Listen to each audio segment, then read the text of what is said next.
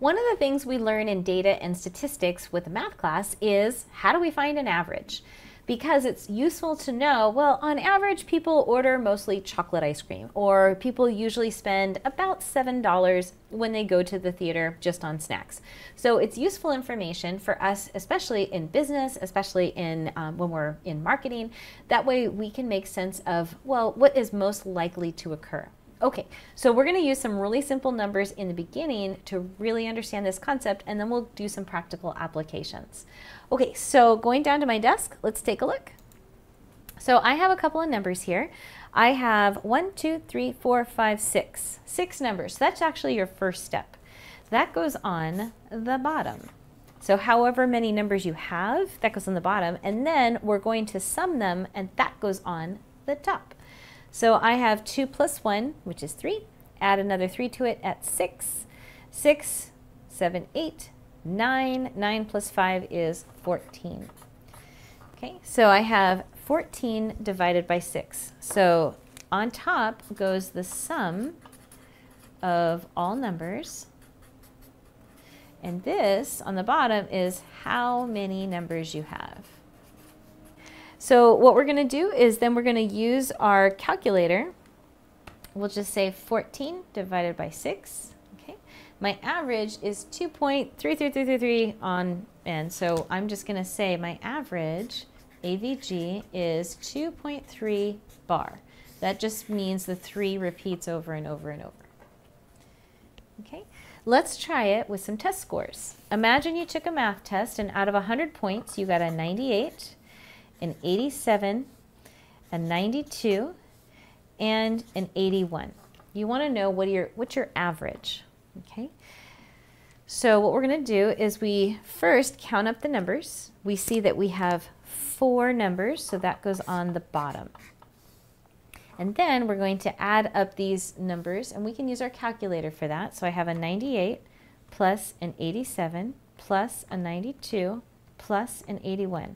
So I'm using the calculator as a tool. So I have 358. And I'm going to divide that by 4 to get a result of 89.5. So my average is 89.5. So my average on math test scores is 89.5%.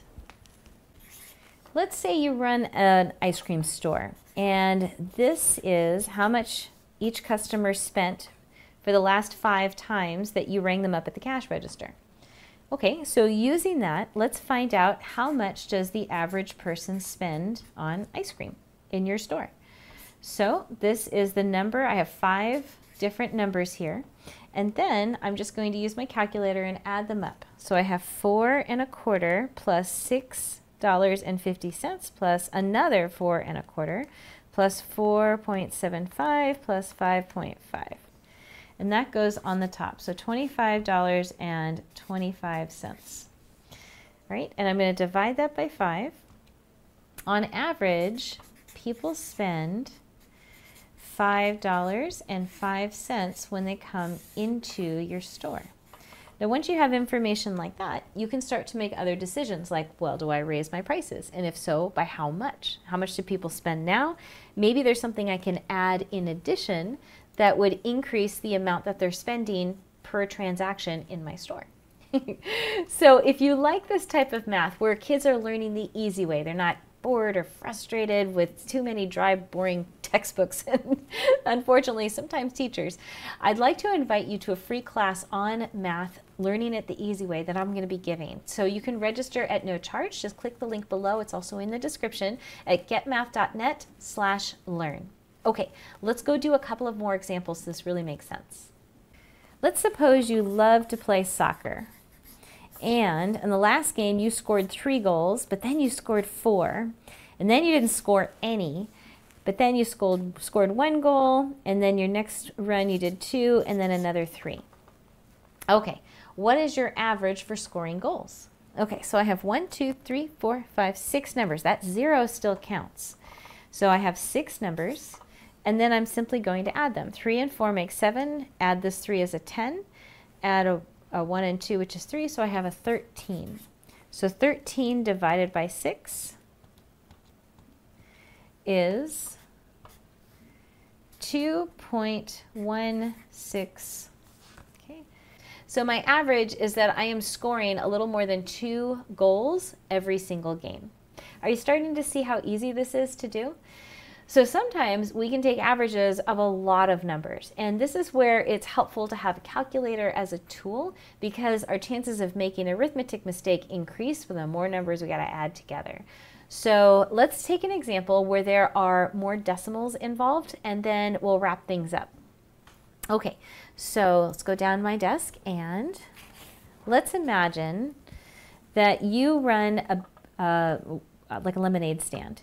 And the first time you run it, you earned $52.50.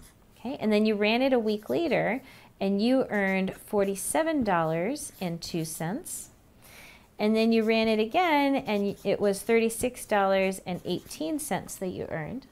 And then maybe you changed your location because you're noticing, hey, I'm not earning as much. Maybe you're now parking next to places where there are more thirsty people.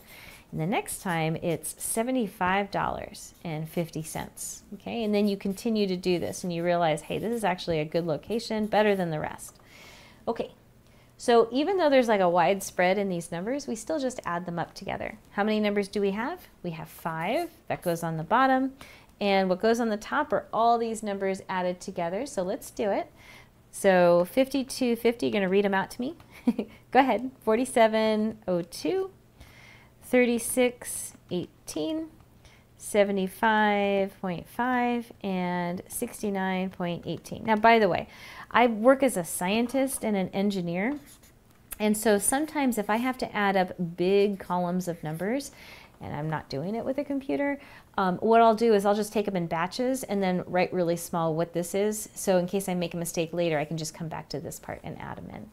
Okay, so 280.38 divided by 5 different lemonade stands. So on average, my lemonade stand is making me $56.08 every time I run it. And so using that, you can actually figure out what your average is, if that average is worth all the time and trouble and expense of running a lemonade stand. Or maybe there's something that you can do that's even better.